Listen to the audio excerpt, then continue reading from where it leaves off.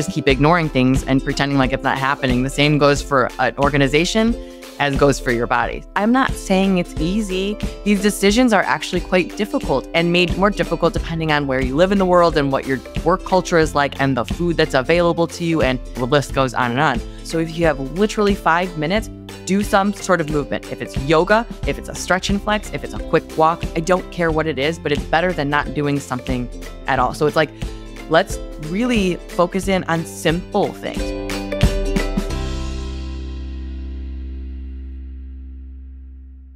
Hello, and welcome to the Mind Your Leadership podcast. I'm Karen Zook, and today I have the honor to speak with Kelly Feldkamp. Kelly is the founder of ProVention Plus, an on-site injury prevention company that is changing the way companies take care of their manual labor or craft employees. Kelly has a master's degree in exercise and wellness, and she is the creator of the Move Better program used by thousands of job site athletes over the last 20 years. Kelly has a passion for helping employees reduce their discomfort and increase their well-being. In this episode, we'll be speaking about the powerful connection between movement, awareness, and leadership. We'll explore how physical presence and body awareness can enhance a leader's ability to stay grounded, recognize stress, and respond proactively in high-environment risks. So, Kelly, thank you for joining. Thank you so much for having me. I'm really excited to speak with you today. Me too. So I love to start with a personal question and ask you, what was the highest or lowest point of your life or career path? And what have you learned from it, which you can share with us? The thing we talk about it all the time in general when we talk about leadership and business and anything, and it always seems to be that a failure or something that went wrong ends up leading to something that goes well. And that was exactly my experience. I was in a company working with people in an environment similar to now. So I was also working in an industrial setting where I was trying to help prevent strains and sprains and injuries for manual laborers. And at that time, the company wasn't doing very well. And I was in a meeting with somebody who said, okay, well, we have to cut your pay. We have to go through all these changes. And I sat there thinking, well, I'm not getting paid very much right now. How can I continue? What can I do? And so I felt my back against the wall. I said, okay, well, I'm done with this company. I can't. But then I'm like, but I think I can do this by myself. And so it was my opportunity to become my own boss and start my own company. And that's what happened over almost 20 years ago now. And so though it was lowest where I was like, how am I going to make my life work right now? It opened up that opportunity to say, hey, you know what? Even though you're 20-something years old and you don't know all the things, this could be the option. And it worked, luckily, with highs and lows along the way as well, but certainly. It's a journey, right? Yeah, absolutely. So I love it to say every setback, it's also an opportunity. And actually you took this setback in order to navigate your life to the place that you wanted. Because my next question was to share the story behind ProVention Plus, but actually you shared it right now, right? Pretty much it. Yeah, it's pretty much it. It has expanded, obviously, since then. And the one other thing that's a high and low that I thought of is when the housing crisis occurred. I was working in industrial settings like construction, but also warehousing. But when the housing crisis happened in like 2008, 2009, construction was like, whew.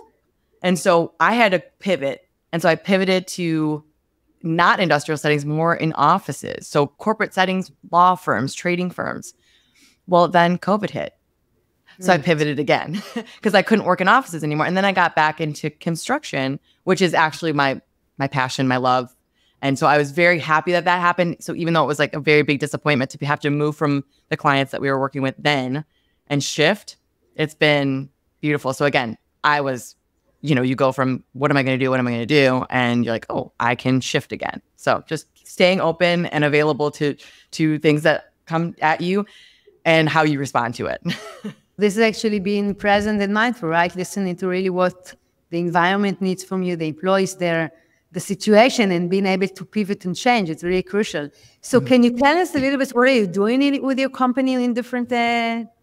Yeah, so basically when you look at, and again, this is all for manual therapy. So anything from, you're talking logistics to warehousing to cold storage, anything where there's a lot of people doing a lot of physical activity, that some will become less important as we continue to use technology, but there's always going to be a manual component to almost all of these jobs. So how do I better prepare the person that is going to do the job to do it well without getting injured? For me, and working passionately with these groups, I want to make sure that they have a life outside of work, that they can enjoy the activities or participating with things with their kids, that they can do those things. So that's most important for me.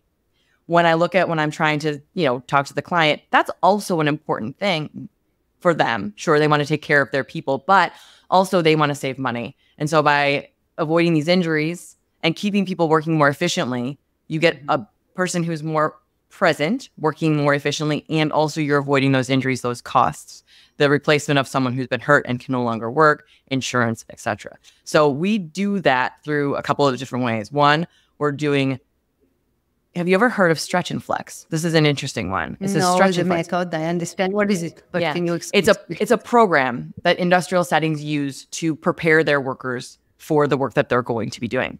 And it's been around for about 20 years. The research goes back and shows that it's been there. And it shows that it's positive. It has a positive effect. But there's something that was missing. And it was the research showed that static stretching or holding a stretch was the way to get people ready. That's not the way you get people ready for work. You get people ready for work through dynamic movement.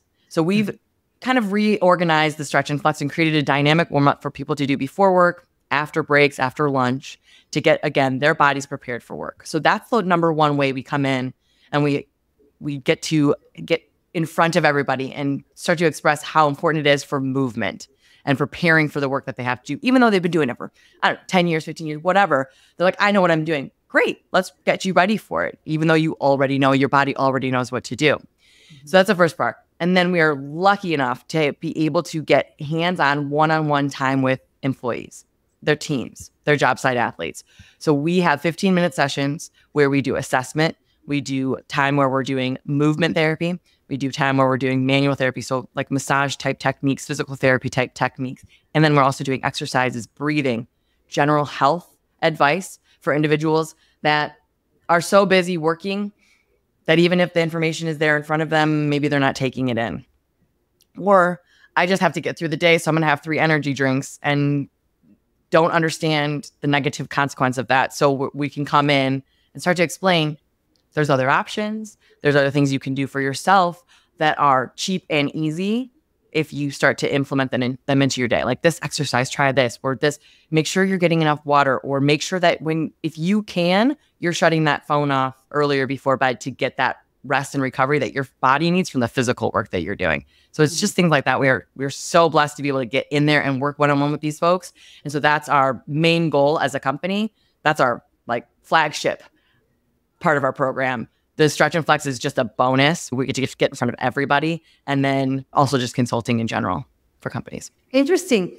When you talked, a few things resonated within me. First of all, actually you're helping them to increase their awareness about their body, right? About why they shouldn't drink 10 coffee a day and take themselves out to nature to have a 10 minutes trip outside of the office in order to breathe the fresh air, to listen to the birds and take a little breath.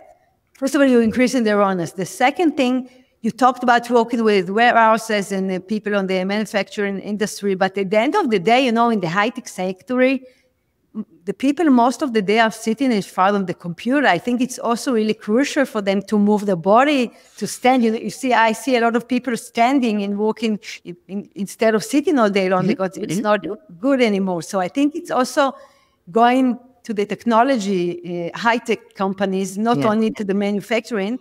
And the last thing that I came to my mind, I wanted to ask you a question. So, today is also yoga lessons that we bring to the people, to the employees, in order to stretch the body, to be present. And you talked about it a little bit. So what's the difference between these techniques and the yoga, between the stretch and how do you call it? The stretch and flex is what it's flex? Yeah, stretch and flex. The yoga. So there's a lot of questions I thought through on you. Well, I'll answer the first one. I'll answer this last one first and say the difference between yoga and stretch and flex would be this. Yoga is often, it's a set amount or set type of movements, right? And in those movements, it's breathe and move further, breathe and move further, breathe and move further, or hold. Usually those kind of cues, and those are what you want people to do with them. Most often what I find about the yoga positions, though I think yoga is amazing, is that they're a little too aggressive for how the bodies move when I see them move in those settings. Okay. So what I try to do is I take movements that are bending forward, moving backwards, rotating side to side. So you're twisting, you're doing all those moves. You take them from small to big, but you're almost always doing a movement through it. We do a little bit of holding, but a holding would be like for a couple of seconds, like 3 seconds at the end of a stretch to the side or something like that. Our team wants to reach everybody. We want to make sure everyone feels good when they're doing that. I will argue, I don't think everyone does all the time, because sometimes someone's going to have something going on with their shoulder. So if they reach up, that's not going to feel great. So what I try to do is I try to get all of the movements done in the short window of time we have with them in the most dynamic and controlled way, so that it's not, okay, you got into that position and now hold it. And now breathe, and now breathe. No, I want you to get in and out of it, because you're going to have to get in and out of it throughout the day. So how do I get you prepared for that? So the difference is yoga usually holds more. There's usually a longer hold, and the movements are big and aggressive. So the movements here with the stretch and flex that we do are almost much smaller. Even though we're getting into all of the positions, we're not staying there for as long. So I'd say that's the difference. So I think yoga is great. They do yoga sometimes on construction job sites, and my fear is it's so aggressive. And I'm a safety, like, oh, okay, well, let's not hurt anybody. Because even though you can do that motion, 5 or 10 other people can't do that motion. But guess what? They're going to try. And then you might really be in trouble. So that's the first thing. And then the second thing, when it comes to sitting at a desk versus working out in the field, I 100% agree with you beyond, I can't even tell you how much. And it's funny because each of our clients that we work with, there's always people that are working behind the desk to get the business done. So we always get a chance to work with those folks as well. And that's amazing too. Messaging changes a little bit, because when I'm working with my job site athlete, I'm saying, hey, you move all the time. Let's be thoughtful of how you move. Okay. So you don't need to go after work and walk, for 30 minutes. You don't need to, because you've walked literally all day long. You can, if it feels good, go for it, but you don't have to. The person who sits at their desk, I really do want them walking. So I'm saying, even if you can get 10 minutes of walking in 3 times throughout the day, take a phone call while you're walking, if that's possible. Yes, stand at your desk. Beautiful idea. Although I will say this, when you find yourself leaning on the desk or doing this, then just sit down. And then after about 15, 20, 30 minutes, then stand back up again, if you have that access to up and down. Because if then people go from sitting all day to standing all day, there can be some issues with that too. But movement is our friend. Posture is amazing. And we're all sitting here like this. So I end up talking about posture with everybody and trying to create an opportunity where people can be wide through their shoulders and tall through their neck, instead of getting this shoulder forward. And people wonder why their backs hurt all the time. It's that stress of this forward. So people sitting at a desk, people moving all day long, either way, movement is actually the key still. It's just proper movement. It's important. So from your experience, how does physical movement contribute to leaders' self-awareness and presence, especially when working with high-stakes environments and also not with high-stakes? Yeah. Either way, we do so much to make sure, I think, as leaders, especially of large companies where there's lots of stress involved, so much has to get done. And even if you're really great at delegating, your plate is very full. If we do not take into account how much our body actually plays into that, we're making a large mistake, because inevitably what's going to end up happening, and maybe it doesn't happen at the moment, there's going to be some discomfort or pain that comes from not taking care of yourself. And we're really good at ignoring it up until we can no longer ignore it, meaning something really aggressive happens. And that's what we're trying to avoid, me in general. So if I can make someone understand that, listen to the signals that your body is telling you, it's saying move, so move a little bit, but if you don't take care of that, you cannot take care of all of the people in your world. And that's family and or your business. So making sure, yes, you make sure you have your meetings with your folks, you make sure you're doing all the research that you need to do, getting sure all the emails are out, but make sure you do something movement-wise for your body every single day. Otherwise, it's going to come up whether you want it to or not. So, actually there's a saying goes that our body, it's like the rental vehicle in this life. It claims to serve us, right? So we need to take care of it. Like when you put fuel in your car, you also need to put the right fuel in your body to really listen to your body, because it's part of us and helps us navigate and be present in this life. So I think as I see it, it's really connect to being present and mindful, because as you said, you usually ignore and are not tuning in. We're listening outside of ourselves to everybody, to all the noises, in a wandering mind, instead of really listening to what our body needs. And if I really feel tired and I won't listen to it and I will ignore it, at the end of the day, I will burn out, right? So I won't be able to continue. So if I will be really mindful of myself, of my body and what it tells me, I can work with it and say, okay, that's right, I have a lot of work to do. But I'm exhausted. So how can I navigate it? Maybe I can delegate some of my stuff to my employees, or to postpone it to next week, and to prioritize in accordance to my abilities, because I think this is one of the mistakes that people are not listening to themselves. At the end of the day, life will stop them, right? The body won't continue anymore. Yeah, the body usually ends up winning in some way or another. If you're going to ignore this little like twinge you have in your neck for weeks and weeks, all of a sudden you're not going to be able to turn your head, right? And then you have to pay attention. So it's like, that's a big thing, is if I could just make people be present in their body from time to time in the day. And the way that I usually say it is like, there's the quote, move it or lose it. If you've heard that before, I'm not sure, but if you don't move your body in all of the ways that your body can move, you will lose the option to be able to do that. And so I'm always saying to people, especially people that sit at desks, if you can reach up tall every day, if you can touch the ground every day, like literally even lie down on the ground every single day and get up, these things, and reaching side to side, then you'll be able to. What do you want to be able to do when you're in your 80s and 90s? Honestly, that's like, I think, the first question. And I want to be able to walk up the stairs with groceries in my hand. I want to be able to pick up grandkids, or, walk still, take care of myself. If we can barely do it now, which is unfortunately a truly sad fact. I mean, I look at people in their 40s now and I'm like, what are you going to do when you're 80? Right. And it's because I'm focused. I've got to do this. I've got to do that. I don't have time for that. You have time. You have time. If you don't take the time now, if you don't move it now, you're going to lose it. You're not going to have the time later. So, and it's never too late to start, but you have a better effect if you start in your 30s and your 40s and your 50s than you do when you're in your 70s, 80s, and 90s. So how do you handle this resistance of managers and employees that you come to work with them and they tell you, we don't have time for this? It's like, reminds me like meditation. It looks like something that I don't have time now to pause for 10 minutes. I need to walk, but It's counterintuitive, because when we pause and we really listen to the tiredness within my body, it can transform and move, and then I can come fresh from this meditation and be much more productive. But people don't connect the dots sometimes and say, okay, I don't have time for it. But so how do you handle this resistance? How do you engage them? Good question. It's a great question. And it's something is a daily challenge, right? And so I guess I'm lucky enough to be able to be one-on-one with people.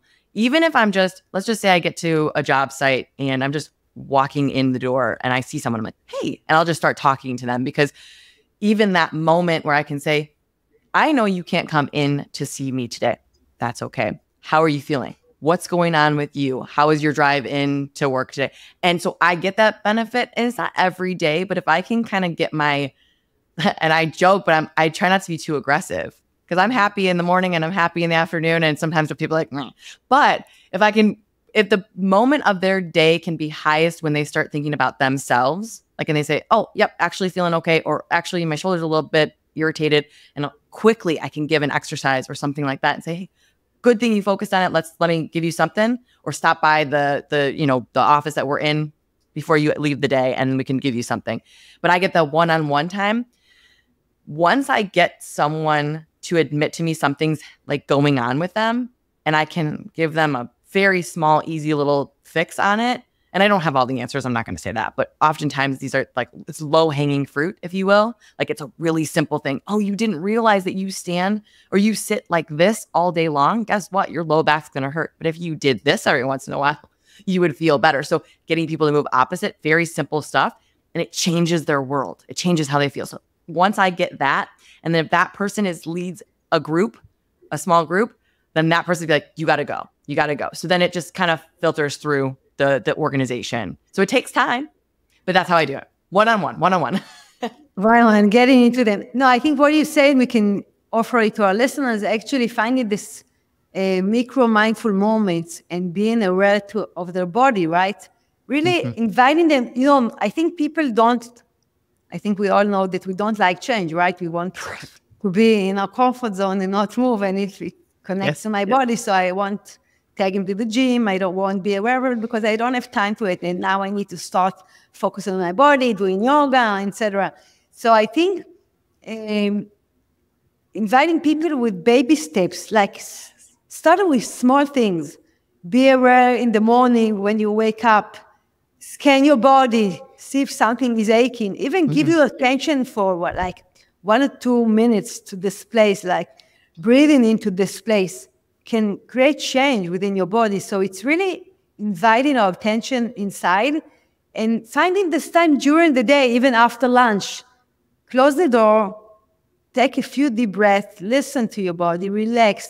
Even if you're so very tired, let this tiredness exist and don't resist it. So I think this is the invitation for people to understand it, and employees as managers, to understand that it's part of the day and to find these small things that can energize you, that can really help you to listen deeply to your body and increase your presence. And we know all that then we'll be much more productive and efficient and energized, because at the end of the day, it's energy, right? So if our body is tired and we are not walking the right way, or something is aching, it will decrease my energy.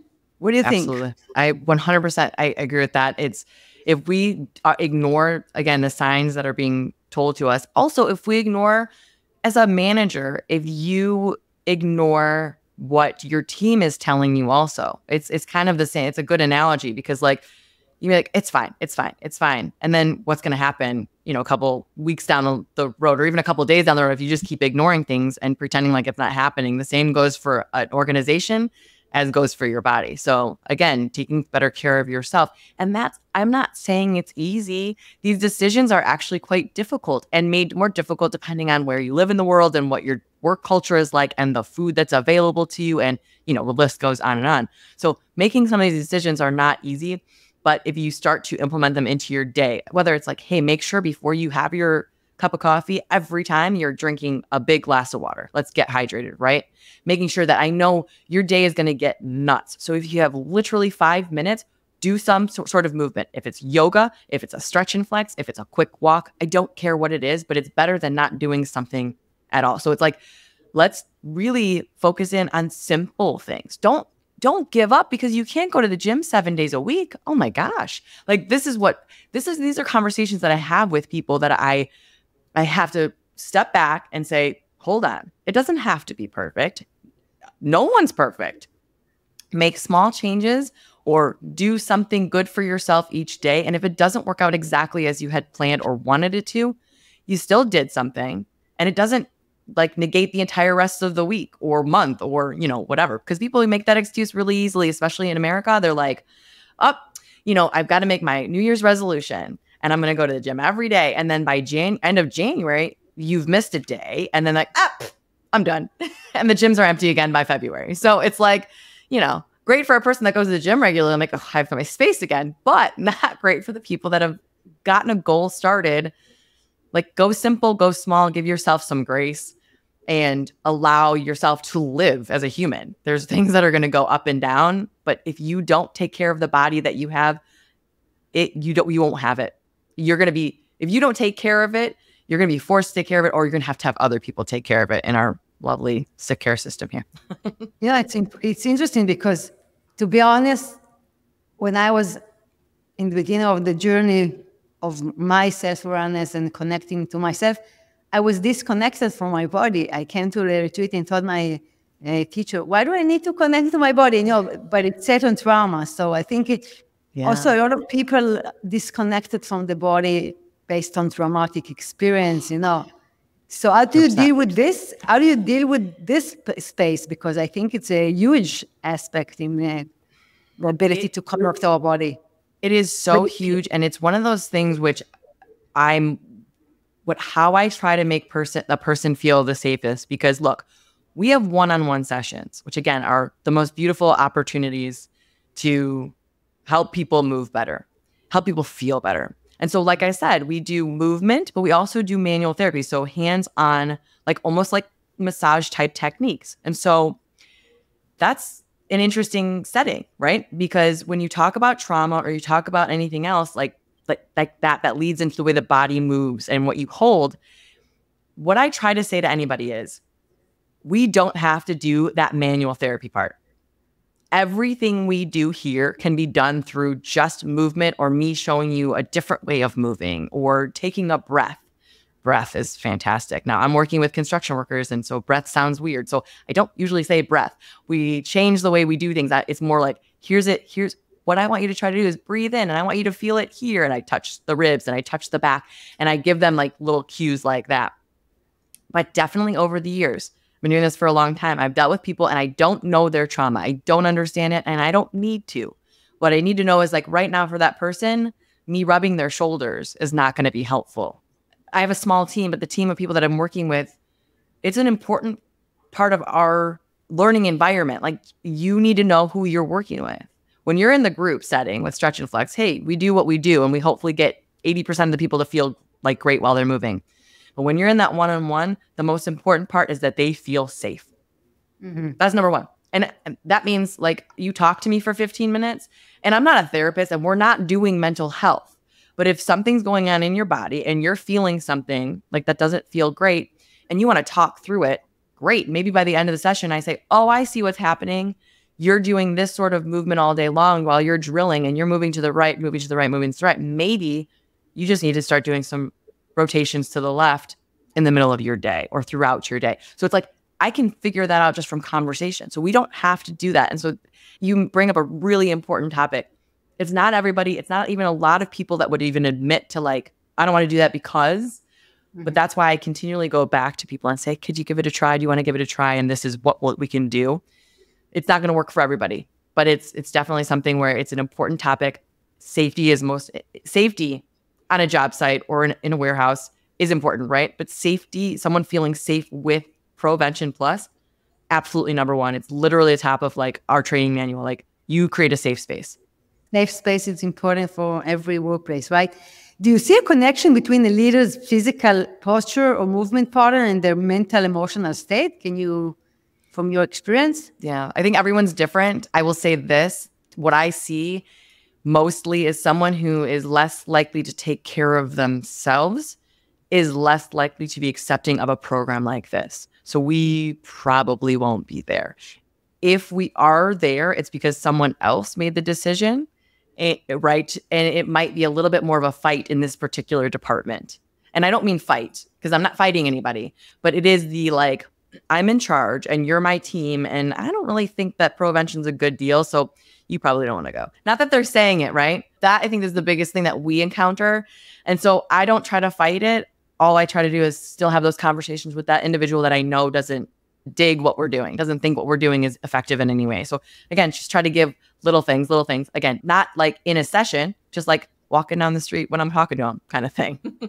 Because I may never win them over, but I'm certainly going to try. From your experience, companies and organizations are open to this state of mind, to the importance of working with the body?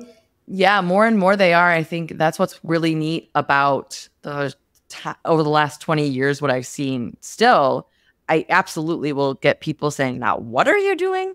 what are you doing? Like you're working with these industrial athletes and you're massaging them and you're breathing with them. Again, it's all in the delivery of what I'm saying. So it's all about the injury prevention and about movement. And so, yes, there are a lot of places now that would never have thought of it before as an option. And a lot of the decision makers are saying, we need this. Look at our injury rates. Look at the cost of these injuries. Look at how our group of workers, our demographic of workers are getting older and older because people are not coming into the trades like they used to. We have a problem with that. What are we going to do if these people aren't taking care of themselves in their 30s and their 40s? They're never going to make it to their 60s. And we want them to keep working, because if they don't, we don't have that workforce anymore. So it is definitely becoming more important and accepted higher up. And I would also say, though, it is still that person who takes care of themselves as well that understands how important it is to start to share some of this information with the folks that are down in the field. And not to say that the men and women that are working in these jobs don't care about their bodies. They might, but they also might feel like they don't have the time, the money, right? I compare these folks often to athletes, right? So I'm saying you're an industrial athlete, you're a job site athlete. You get paid for your performance, just like anyone else on the field or the court does. And I realize you do not have the money, you do not have the time, you do not have the team of people to help you through these things that you're dealing with physically. But we're here for you, and I'm going to give you easy things you can do that are cheap and effective if you do them. So let's try that. That's how we attack it. But again, if it's got to be top, it's got to be from the top. They've got to understand that it's important or think that it's important. Yes, it's need to be leading by example, right? Because if the leaders won't believe in it, it won't go into the culture of the company and people will embrace it. Although I think, as you said, nowadays people are more aware of their body, of their diets, of their way of living. I think it's really getting big attention, and it connects to the well-being, because well-being in the workplace is a crucial element nowadays, and employees are looking for programs of well-being and to be seen and to have to get tools and facilities in order to stay in shape and feel well, and not only coming to work and going 9 to 5 and going home, right? Yeah. And I think it's interesting that you've mentioned that, because what companies have done over the years to try to draw people in, like here's a benefit that you guys have as you work with us, you get this opportunity. But I remember back, I guess it's got to be close to 20 years ago, when the tech stuff really began and all these businesses were hiring all these employees, and they're like, food everywhere, all you could ever eat. Don't leave work, right? Here's your food. Here's all you need. And I'm telling you, time after time of working within these groups or working with people that worked there, I started working, I gained 20 pounds. I started working, I gained 20 pounds, because it's an ever-present opportunity. We're talking more about wellness, but we still haven't really followed through on some of these things. And so for the person that's working in the office, I get it. Having lunches and having opportunities for people to come together is wonderful. You need that, want that in a community, especially as people are more and more coming back to an office setting. But what I'm worried about is your options there. Oh, don't worry. We don't have soda out all the time, and we only have the little cans available, but still, we want to create a atmosphere of that wellness. So how can we do that in offices and with more difficulty out in the industrial setting, where people are even less conscious of the information that's coming out about good choices? So it's a challenge every day, no matter who I'm talking to, no matter what setting I'm in. It's difficult. Yeah. Kelly, before we need to wrap up, is there any question that I didn't ask you and you want to share with the listeners? The only thing as I was speaking or thinking about all this and listening to podcasts from yours, I was thinking about leadership as a whole. I realized the biggest mistake that I made with any leadership was I assumed, this was a little while back, that every person kind of thought the same way that I did. Mm-hmm. So I often hear don't micromanage, don't micromanage. That was my thing. So I was like, I'm not going to get involved. I'm going to let this person, they're trained, they know what they're doing, I'm going to let them work. What I realized was, after conversations and a few mistakes that happened with one particular employee, was she was not like me at all. And she needed a lot more input. And so it was mind blowing. I was like, oh my gosh. Because what I felt like I was doing was telling her too much and involving myself where I shouldn't. But I realized, at least in her journey where she was at, she needed much more input. And so that was kind of a wake up call for me, because you can read all the books and you can do all the things. But it was like, I need to get more information on each person that I actually do lead and be open and listen to actual responses. So it's like actually listening a lot more than I think I was prepared to a while back. That's my big takeaway from just leading in any way.